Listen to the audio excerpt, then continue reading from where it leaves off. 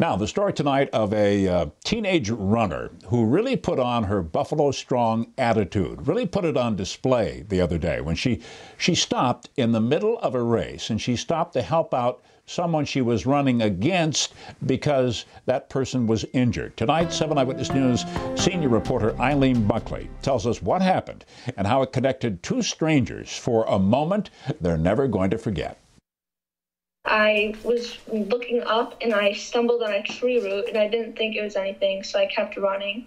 But then I completely collapsed and my foot wouldn't let me walk. It hurt so bad.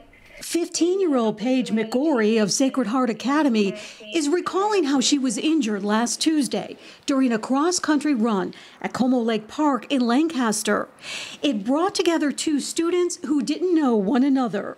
I saw a girl laying on the floor sobbing, holding her ankle, looking around for someone, and I was like, oh my gosh, I can't believe she's hurt. That's when Mount St. Mary High School senior Gabby Dispenza knew she had to stop to help. Gabby came up, she asked if I was okay, and I was saying no. And then my teammate Jane came up and she was helping Gabby. I was pretty scared because it's not a really known area of the course. I wasn't going to leave a girl there in the middle of the woods. She could be a freshman, sophomore. She was probably scared, and she was shaking, so she was probably in shock too. Gabby and another teammate tried to pick up Paige together, but it didn't work. So instead, Gabby lifted Paige up by herself. I went just like a baby, so I just carried her like this all the way back. And she literally picked you up and carried you? Yes, literally picked me up in her two arms and was carrying me. Carrying Paige to safety for help. I'm just so grateful. She handled it so well. She was telling me that it's going to be okay and that everything's going to be fine. She was saying she's going to get my parents.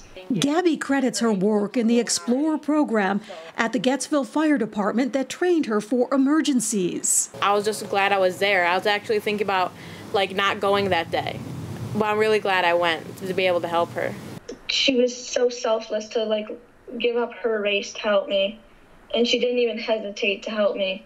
And that was a moment of serendipity. Being in the right place at the right time for a positive outcome. In Lancaster, Eileen Buckley, 7 Eyewitness News.